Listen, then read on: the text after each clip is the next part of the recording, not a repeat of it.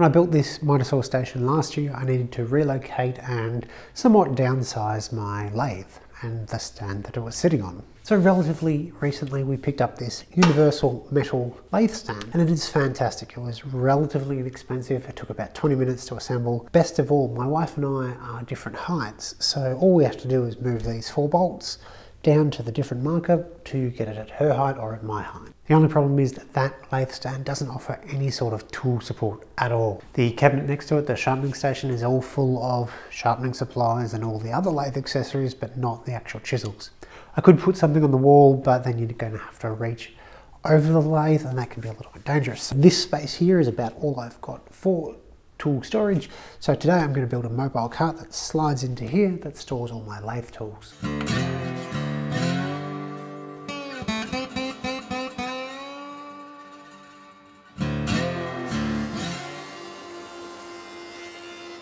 I started by dimensioning all the stock to be square 4 sides. Although I'm using hardwood for this, it's 90 by 45, standard construction timber size.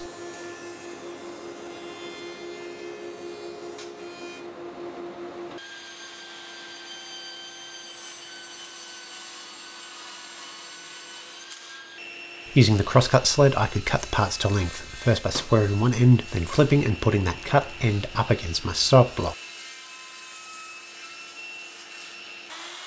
For joinery, I went with integral mortise and tenon. Using a plunge router and a 1/2 inch spiral upcut bit, I plunge at the start and stop points of my mortise to full depth. Then I work my way down between those 2 points, taking a few passes.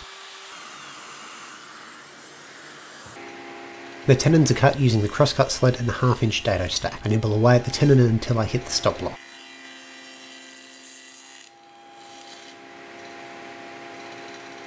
To receive the plywood tray, top piece gets a 24mm dado cut. The easiest way to get a good fit is to sneak up on the cut.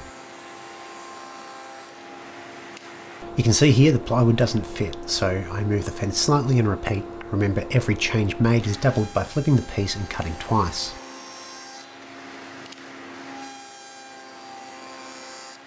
The foot and top pieces receive a decorative taper to form trapezoids. This isn't needed, but it does make it look a lot nicer.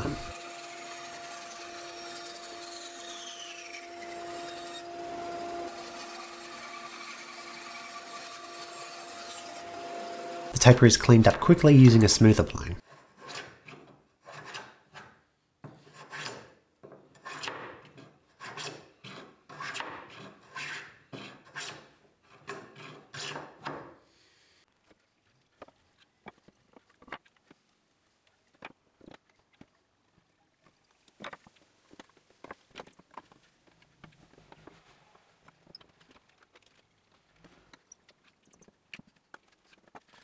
The scrap of plywood I had was divided into the tool tray section and a lower stretcher. Using an awl and my mallet, I could mark out the locations to drill. For the chisels, there are 2 different size holes for the different diameter handles. Then there are smaller holes for the Morse taper accessories.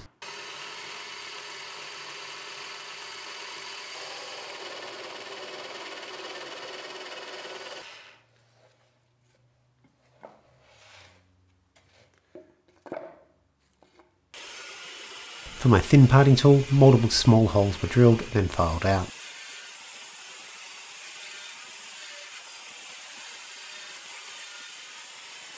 With a plunger router, I chamfered each of the holes. This makes it nicer to touch, nicer to look at, and helps guide the chisel handles in.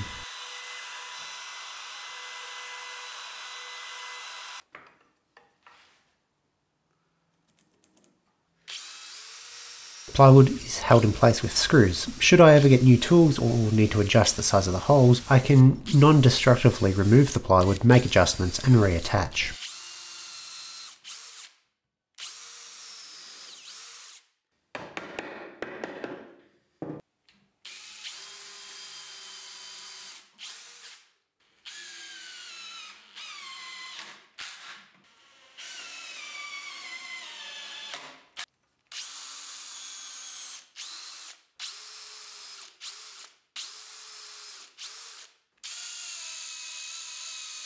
Last night I gave it a coat of a water-based polyurethane having some sort of finish on shop tools is always a good idea because it makes them easier to clean just by blowing dust off with a shop vac or blower or whatever. So when we're done for the day, we can park it there and it doesn't come out any further than the lathe or the sharpening station. And when we're ready to turn, that can be pulled out, and favourite chisel can be pulled out. Can set it up next to the sharpening jig and sharpen a whole bunch all at once. So for a quick project, that's been pretty good, and it means that I can get back into turning, which is pretty exciting. Thanks for watching.